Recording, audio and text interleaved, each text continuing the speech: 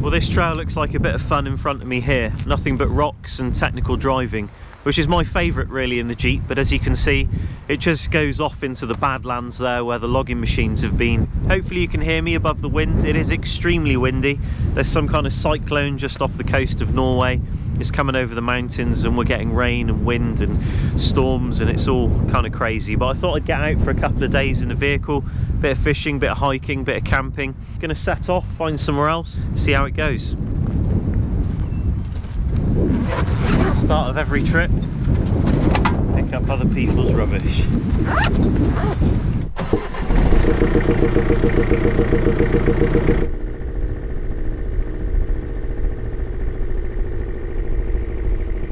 I'm pretty excited about this trip because it's going to be a trip down memory lane. I'm going to be following, camping, fishing a small windy river called the Kvelorm, which me and Megan canoed back in 2016. I'm starting downriver near a lake camp I explored last autumn, and like usual I'm going to be taking the forest roads to get to the river itself, which may or may not be a bad idea depending on how flooded this next bit is.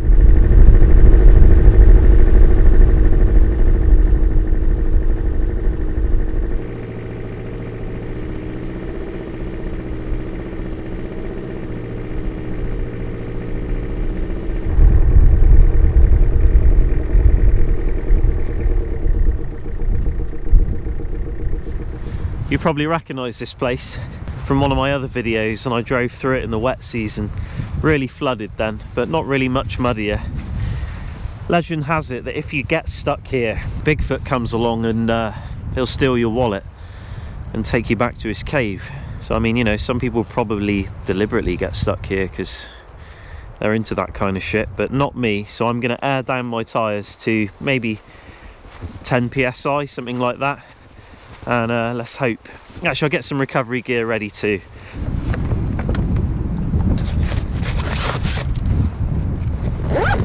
On a more interesting note, there's false morels everywhere at the moment. Not good for dogs. Not as bad on humans, but bad for dogs.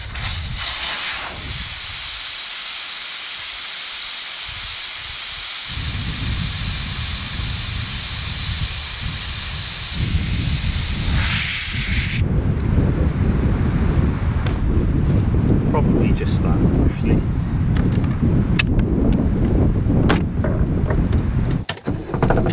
Alright, see how it goes.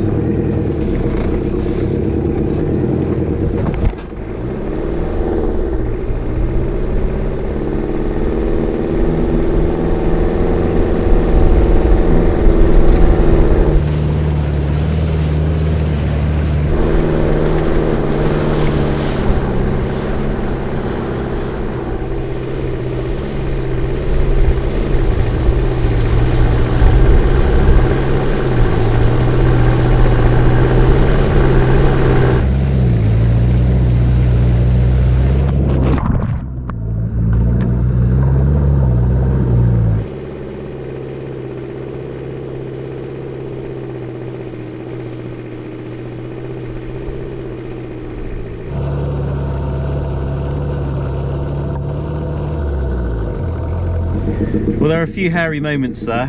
Caught a glimpse of Bigfoot there. He was excited, but I managed to get through it. It's only really a short bit, but that's the worst part of this road. I've been on it before, as I say. Now we're just in this lovely forest here. It goes on for quite a while. Try and find myself a nice river or lake to do some fishing and find a camp spot.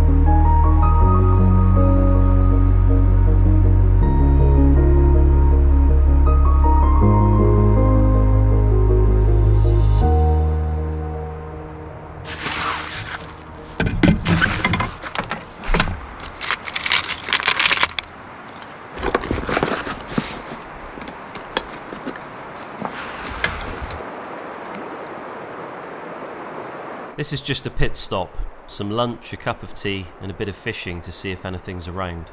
It's very shallow waters though, with lots of downed trees just beneath the surface. Takes me back to our trip in 2016. It was more of a portage trip than a canoe trip for these reasons. But it's all quiet in the waters, that's what I tell myself anyway.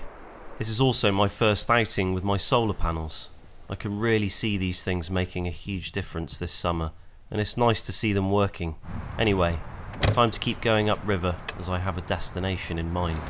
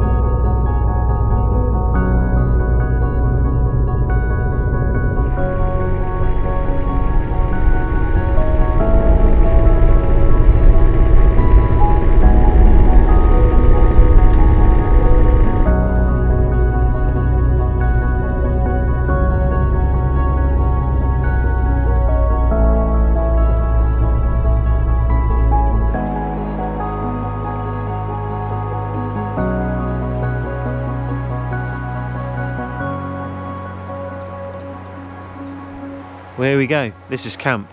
I've been going upriver almost all day and it doesn't look like much here, but just a short walk down there and it opens up into a beautiful little part of the river where it kind of starts off and it opens up into a very large lake, a series of large lakes really that me and Megan did quite a bit of fishing on years ago, as I explained. But anyway, the winds have died down a bit, so that's a big plus, but let's have a look around.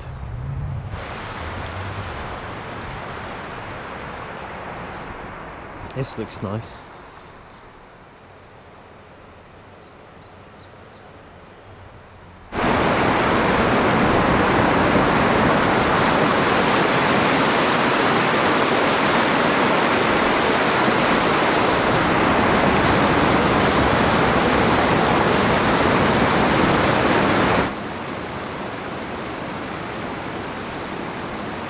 It's a really beautiful location. I have been here before, as I say, when me and Meg did our little trip, and it was a while ago though. There's an old cabin here. Hopefully Bigfoot's not moved in.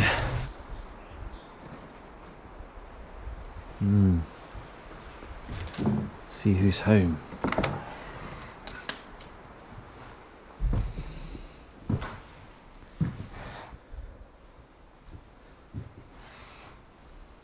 Stove's gone. The heart of the cabin.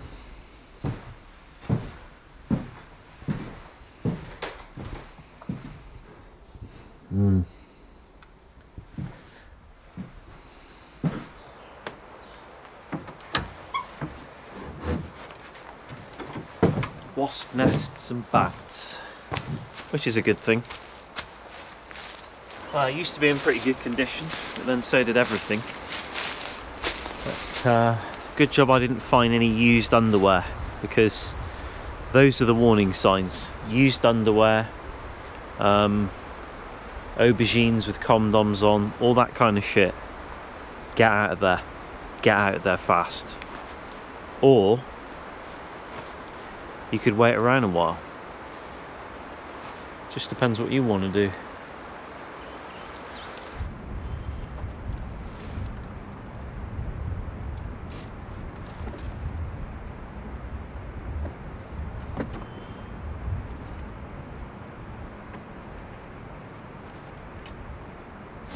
Well, it's a noisy day in the north.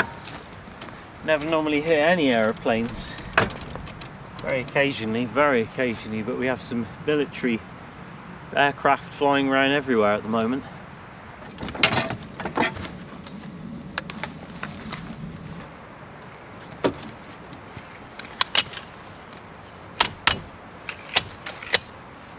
Solar panels are doing their job, 135 watts. Fridge is drawing 65, 64, and it's on full power at the moment. So obviously it's in the sun. My curiosity is though, what happens if I clean the panels, given they have a lot of dust on them. Oh, look at these shiny bastards. So shiny. Oh dang it. Can't be the top one so good. That'll do.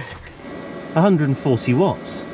I mean, it could just be a coincidence, but I'm going to pretend it isn't.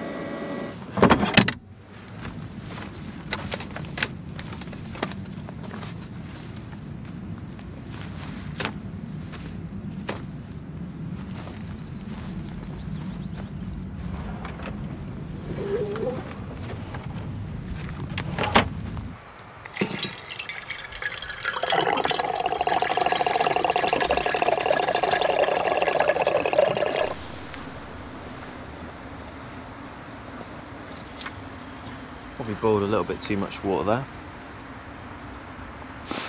Nice to sit down with a bit of a cuppa. A lot of driving today. Going to do some fishing now, but me and Meg and little Max have a big trip this year. Going to be living in the Jeep quite a bit, potentially going into Finland and then travelling up the coast, then into the north of the country, and then potentially going west into Sweden again, and then maybe into Norway, and maybe then back down. It's quite a long trip, and we're hoping to be in the vehicle for quite a while.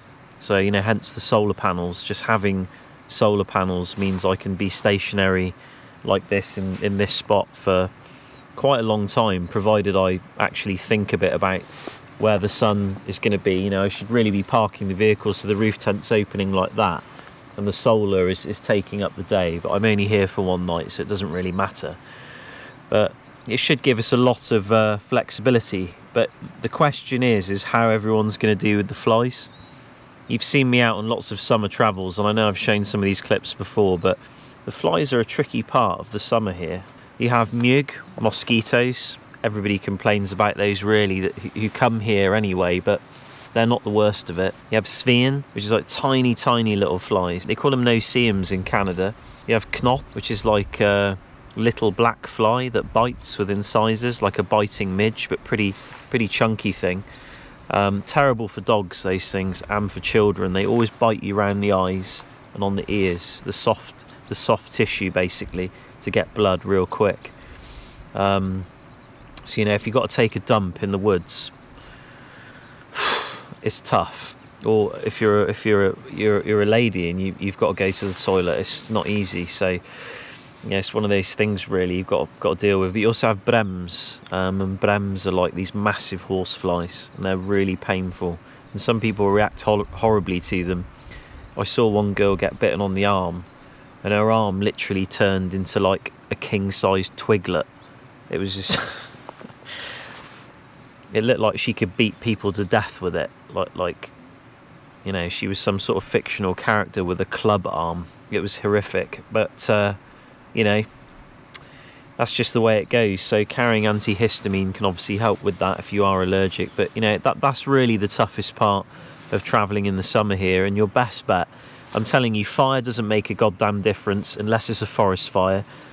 Thermocel's just crap anyway, and it's a waste of money, and it's pretty much banned in Finland, I think, for use outdoors. I wouldn't use it around my children because it's just poison, and it's crap in the wind.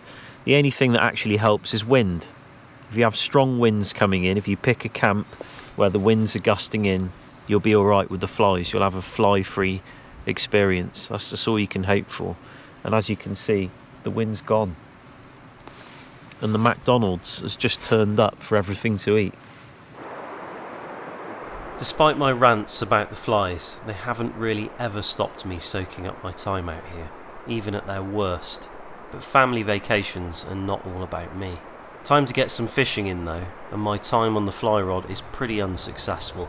I'm a beginner, obviously, and right now I need a bit more space. Despite that, I give it an hour before switching to the spinning rod, which yields results immediately as expected in such a location.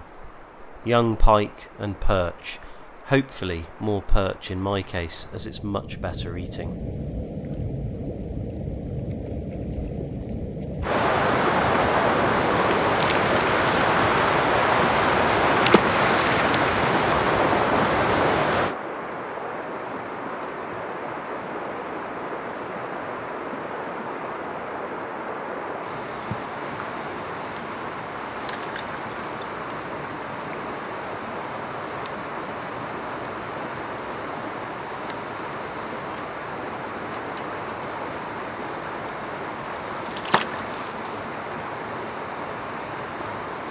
Well, it may not seem like it on camera, but I've been fishing for about 4 hours. It's been a really nice afternoon. Listening to all the sounds and looking at all the sights, you can see a lot of activity in the background. You've got some mayfly landing on the little river here. I have had a go with the fly rod, but being a beginner, this environment's a little bit tricky, like by the water's edge and stuff. Yeah, I'm getting snagged all the time and not having much luck, so I switched to the spinning rod, and I have had a lot of luck, but it's mainly just been pike. I've been pulling out lots of young pike, as expected at this time of year. I almost had a nice perch, and it was definitely an eater. I would have had it straight on the murica and breaded it, and it would have been perfect. But yeah, using barbless hooks, got to keep the lines tight. I was also screwing around with my camera, to be fair, and lost it, so deservedly so, really. Kind of need the inflatable boat just to be sailing up there, or rowing up there, go out onto the lake and do some trawling, try and catch some bigger stuff. There's a few islands further out and things that I camped on maybe sort of, well, back in 2016, and I had some big pike over there, so it'll be interesting. But I do have another inflatable device in the rooftop tent. It's just whether I could stay on top of it whilst on the water. It's been a long winter and I've had some practice, so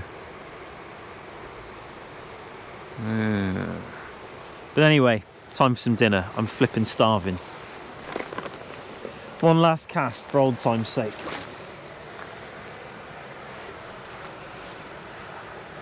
Oh, pike again. To be fair, it feels better than the other one, but you can never tell. They put up such a fight. Sometimes they can be tiny.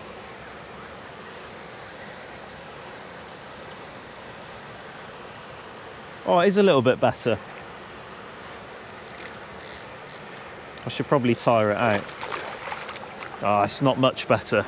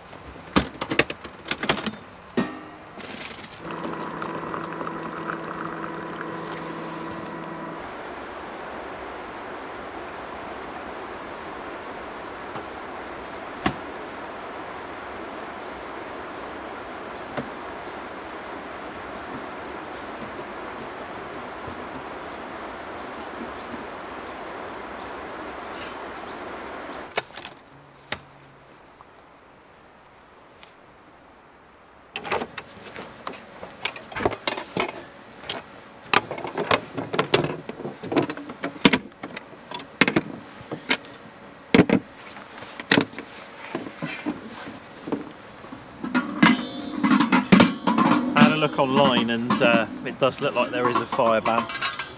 So it's kind of the thing really here in Sweden. All summer you'll find a lot of fire bans, and rightfully so. A mate of mine's in the fire department, getting called out all the time, and you know, it can be pretty bad actually.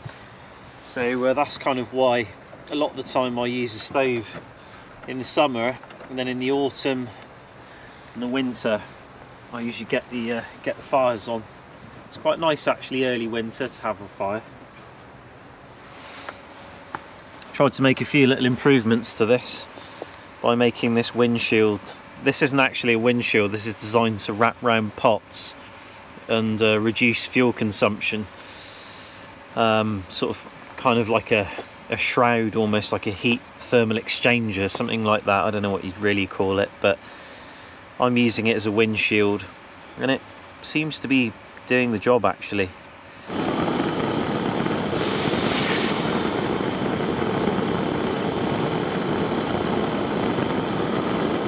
A little bit of spaghetti bolognese tonight, nothing too special, but yeah, we'll just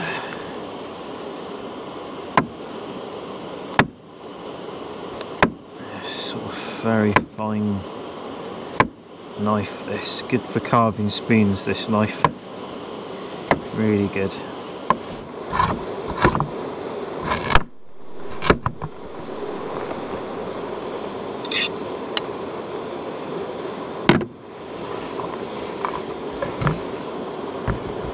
Probably going to need a different knife for this, a bit on the big side. There we go. This pasta looks really starchy because it's gluten-free pasta.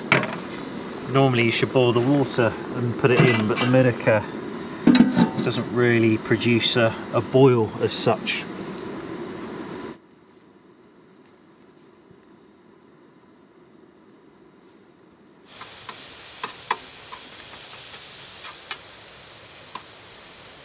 Let's have a gander.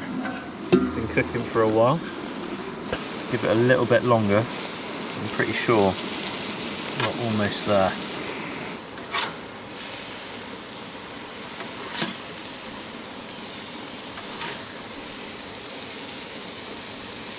And there we go, a meal for one. There should have been three. I obviously miss Megan and Max quite a lot. I do miss them a lot when I come out on my own. Men jag har ingen ost, bara lite salt. Så det ska funka. Det ska funka jättebra.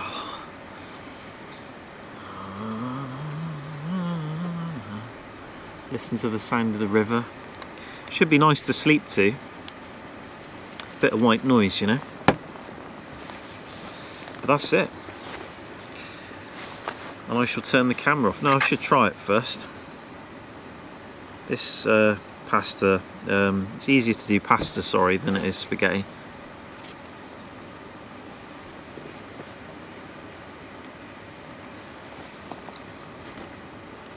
It is good.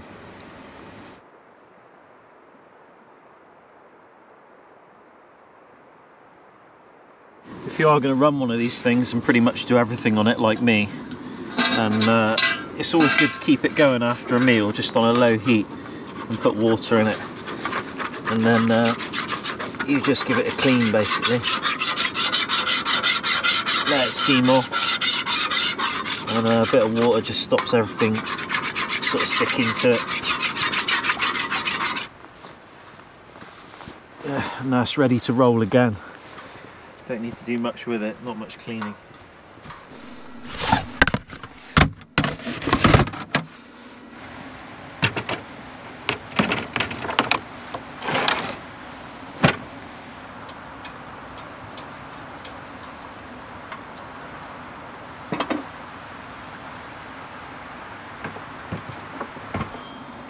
Saw there's a lot of faff putting all this stuff away. Probably asked, why don't you just leave it out if you're going to use it in the morning? And really, it's just that I don't like to tempt fate, I guess. I mean, I've seen 2 bears since I've lived here. The last camp I did in the winter, One was standing probably no more than, I don't know, sort of 45-50 yards away from me, and it was watching me for ages. It must have been. The only way I saw it is I was talking to the camera and the bear was kind of behind the camera there, and I screwed up what I was saying, so I clapped to create a spike in the audio, so I knew that when I edited it I'd just chop it straight off without even watching that bit. And then when I clapped, the bear ran away, and that was pretty. It shouldn't have been awake at that time, so somehow it had been woken up. But you know, you don't normally get issues with bears here. They're very shy, and although it is a brown bear, and it's I mean, I guess it is the same species on paper as the grizzly bear, I guess, that you have in the Americas, but a completely different mentality. Then they're not as big either. They don't grow as big. I mean, obviously they're very large because they're bears, but they're nothing compared to what you see over in the Americas. But it's just camp practice, you know. It's just conducting yourself in a way that isn't sloppy, or because that, you know, complacency. Do you know what I mean? It's like complacency with knives, complacency with firearms, anything. You know, you get complacent in life, and that's when mistakes happen. It's always good to just, you know, be respectful, I guess, of the things that are out there that can f you up.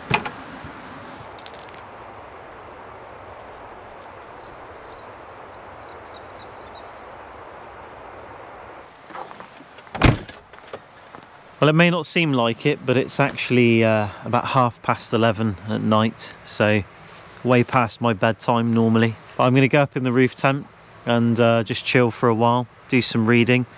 Samantha's up there waiting for me. She's at about 10 psi right now, so I did take out the underwater drone just for a little bit of a spin. I didn't think I'd be able to see much in the water because the water here is extremely brown from all the iron in the rock.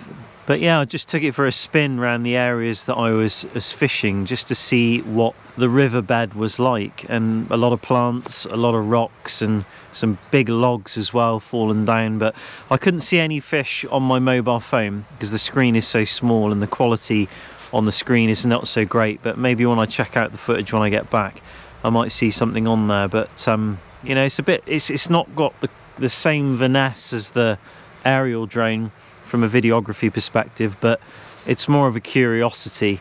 And when you get it in clear water in the mountains and it's in a lake and the water's still, it's a million times better. You know, in this kind of murky water here, it's kind of crappy. But anyway, time for bed. No northern lights, no time lapses of the stars at this time of year. Usually you'd see that on my channel. You know, this is as dark as it's going to get, so I will see you in the morning.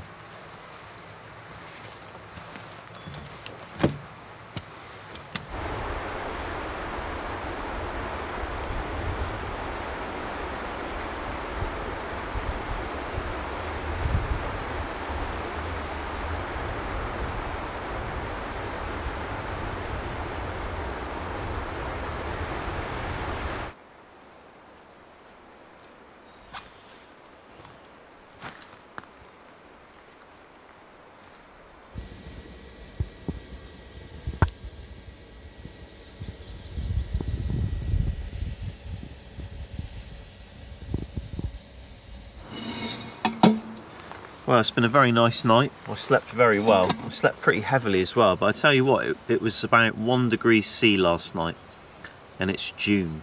It's the 1st of June today. Pretty disappointed I didn't get anything on the time lapse though. I left the camera running the entire night, and I also used a packet of Monster Munch just over there in the bushes as bait. And I know there's a particular individual out there who, he can't resist that shit, but he didn't turn up. And yeah, perhaps he's moved on.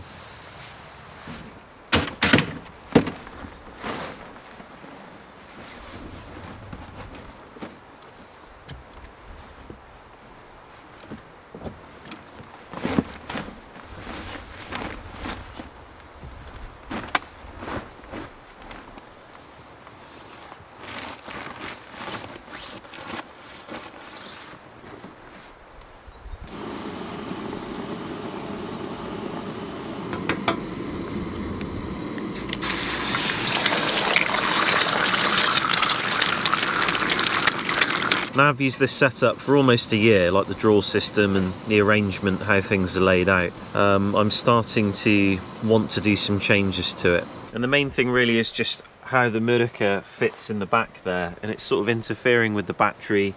I've had to cut a slot in the alu box to actually make it work. So this is the annoying bit. You have to put that in there like that. And then the battery is kind of in the way. It goes around there and it slots in like this. And then you can move the battery back. And the lid sort of just goes in like that. Okay. And that's it.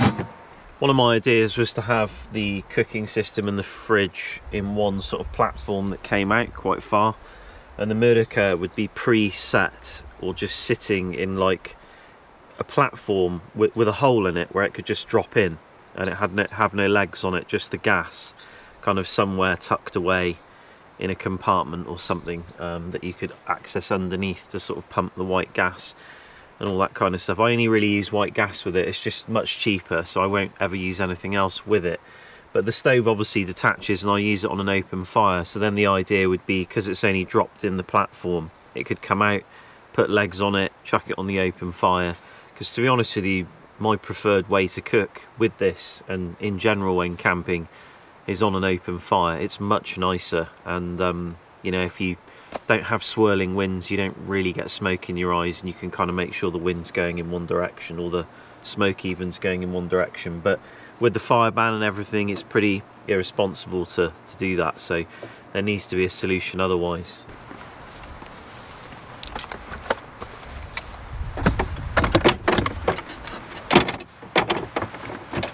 Well, that's me all packed up. Everything goes away pretty fast these days, especially the roof tent. Very happy with that. Now it's got solar on top. I mean, what a game changer. I mean, there'll be a lot of people out there thinking, yeah, obviously, you idiot. But for me, it's kind of a new thing. I've not had solar before. And with a crappy little fridge like I've got, those thermoelectric ones, they drink power. You know, so it's good to be able to have something that's sort of pumping in the power when you're stationary. Makes a big difference. I mean, it kept that EcoFlow battery at about, yeah, sort of like around 97, 98% for a lot of the day, which is pretty good. And that fridge was running on full power, which cools everything off inside to about 1 degree C. So hopefully we'll see how that goes in the summer. But I might stay here another night. But I have spotted an area downstream that I really like the look of, and I want to take a hike there and do some fishing and see what comes out. Probably a lot more pike and a bore and a perch, yeah. Just because, you know, I'm fishing, like I'm spinning basically. If I took the fly rod, then, you know, I probably could pull out some other species as well, but yeah, I'm not going to do that this time. But I hope you've enjoyed this video. It's just another snippet of an adventure I'm on. I don't like to film everything I do when I'm out, because, you know, I like to keep a lot of it for myself too. But I'll be filming a lot of adventures this summer, so if you enjoyed this video, stay tuned. Thanks for watching, thanks for all your support, and I'll see you again in another one. Take care.